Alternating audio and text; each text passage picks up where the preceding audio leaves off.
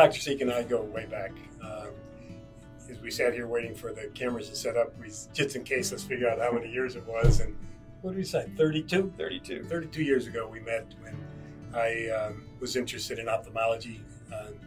Eric was already in a residency up in Denver, and I was doing a general medical officer year in the Army in Colorado Springs. So Fitzsimmons Army Medical Center in Denver was a natural place to apply and target doing my residency. So I started going up for their conferences and get-togethers, and that's where I first met Dr. Sieck. So I came to Quincy in 1999 and really liked it, and I know Dr. Weller was retiring from the military in 2001.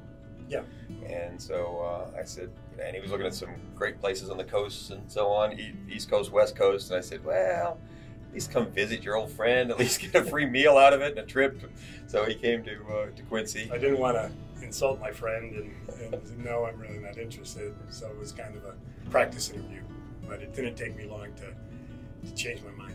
And I tell people right up that I'm not from here, and so you can kind of, if you're from a place, you kind of have a built-in bias, but my bias is earned from the reputation and the quality. Yeah. This September 11th attack in 2001 was at a time when I was thinking, and I think a lot of people were thinking, of this idea of a peace dividend. We're no longer in a Cold War. We don't have to spend trillions of dollars on defense and military and all kinds of our spheres of influence and proxy countries and proxy wars and all these things that we did for the previous 20 or 30 years. And we're looking at a time when we could maybe be peaceful and prosperous for a long time to come. And then September 11th happened, and that changed all that. We see the signs and the bumper stickers, never forget, and I think it's so difficult. Probably something that hasn't been mentioned that should be, because it's critically important, is how the country came together after 9/11. Unanimously, there was no left, right. There were no different sides of the aisle. Everyone was in sync. Everyone was focused on this attack.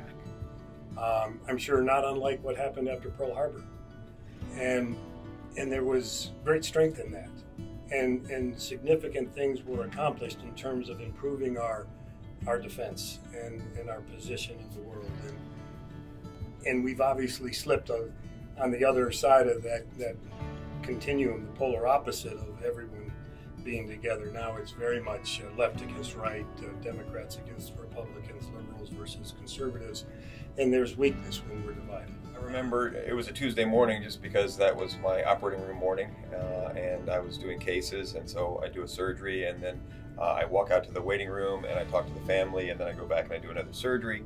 And that morning, as I walked out to the waiting room, the television was on, and so I remember coming out, roughly 8 o'clock, maybe 7:45 or so, and a plane had crashed into the World Trade Center. And so I went back to the operating room, told everybody there that had happened. We did another case, came back out.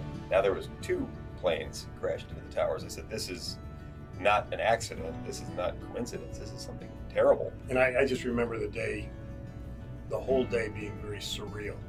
Just everything changed in an instant.